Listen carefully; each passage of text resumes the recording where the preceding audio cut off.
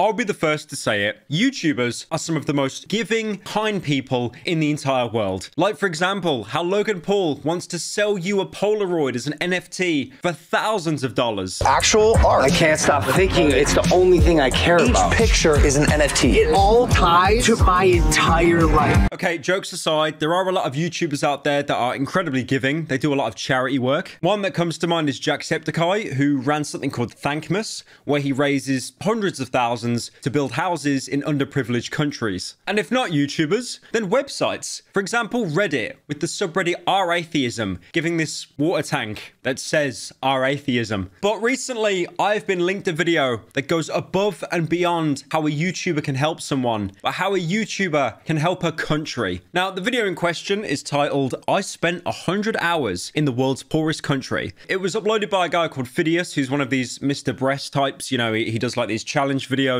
going somewhere, doing a thing, that kind of stuff. Now, by looking at the dislikes on the video, they're not very good. He also made a little bit of a thumbnail change as well recently.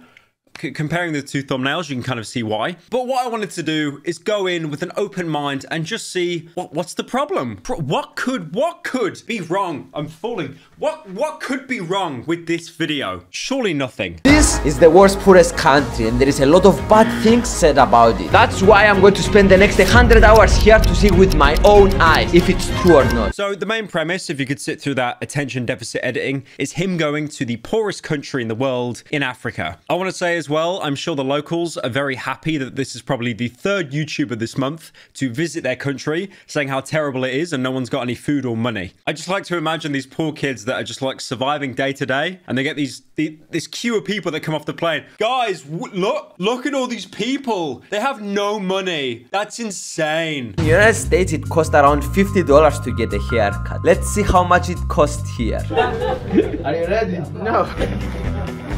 All the people that are outside to see Nassim haircut. How much is normally a haircut? 1,000. $1 is 2,000. Yes. You got 50 cents haircut. Actually, yeah. Nassim, you look sexier now. You agree, guys, right? The thing is, you'll notice this video, like, it isn't in bad spirit. This is obviously someone that genuinely wanted to travel to this country and document the poverty. But you can't shake this nasty feeling that everyone in the background is just a prop to them. Especially when they walk around saying openly in front of people how cheap everything is. It's so cheap. How could you pay for this? It's so disgustingly cheap. When we left the barber shop, I saw something that I wasn't expecting. This is a house of a person here. Look at this. People actually live here. Oh my gosh, this is an actual house. Look at all the kids outside waiting. Hello! I love as well here, the editor puts on the triumphant Avengers music as to, you know, hide the guy going, oh my god, people live here? You choose to live it? You're homeless?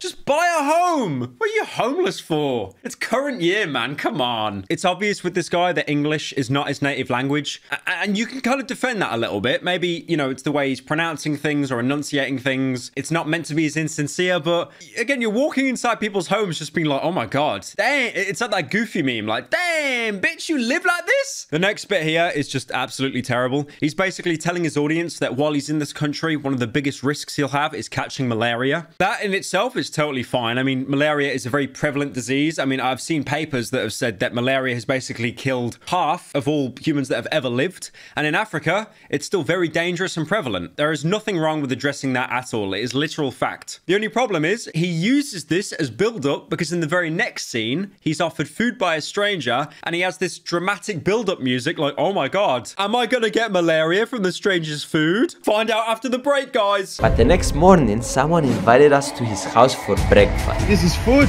This is for me. Wow.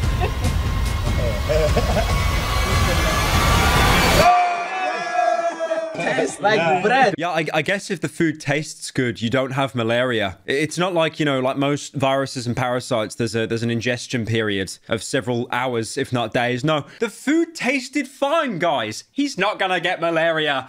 Round of applause. This is the toilet here, Nassim. Come. They do this and they shit like this, probably. I'm learning so much. It's like the best day of my life. He really had to squat down and reenact the motion of shitting himself. See, okay, when I watched this part, I thought this had to be parody. I thought this guy's entire bit was like mocking Mr. Beast type channels. Today, guys, I'm gonna go to America and then ask if they can put it on my 5th credit card. There's also these weird little bits throughout the video he sprinkles. I call them damage control, where he basically has a little monologue saying things like, guys, being poor, it doesn't mean anything. It's just status. It's just a word that everyone throws around and it means nothing. We're all the same. Despite the fact that you're visiting these poor people, they can't do anything about it, and you're going around filming in their homes saying how poor they are. I just wanted to say, guys, that poor doesn't mean bad. Poor is like being tall or short. It's just a fact and doesn't define you. That's right, guys. Being poor isn't a label. It's just a word. But it does give rich YouTubers the ability to walk around your house poking you like you're germs in a petri dish. Looks about the same. Oh. Now, this bit's really weird. He goes to school with all these kids and basically tries to like teach them stuff. And then he pulls out his smartphone and he starts flexing about how you guys will never have access to the internet. This is where like I've learned about the greatest things ever. They are not only from school. They are online from the phone. They can access all the clever minds. I said this because only 10% of the population has access to the internet. Now, one thing you've noticed probably, he's cut himself off in post-narration because he's dribbling absolute nonsense. And as well, I don't know how his editors didn't catch this. If you look in the background, you can see one of the teachers pull out his own smartphone almost to interrupt the guy like, hey, buddy, we do actually have technology here. We've also got running water. Can you tell us some stuff about Burundi that we don't know? Everything is really cheap, I can say that. We have a nice tea, we have a nice coffee. You already drink that? No, we didn't drink coffee yet. We just go in, I will buy. Okay. Wait. Africa has coffee as well? Next, you'll tell me they have cars or electricity. This is less like a rich person visiting a poor country and more like an alien trying to imitate what a human is. The rest of the video is pretty much the same. I mean, he goes into a field with some workers and he just starts filming the women. They don't look very happy at all, as most people wouldn't be happy being interrupted with their work to be filmed by like an alien.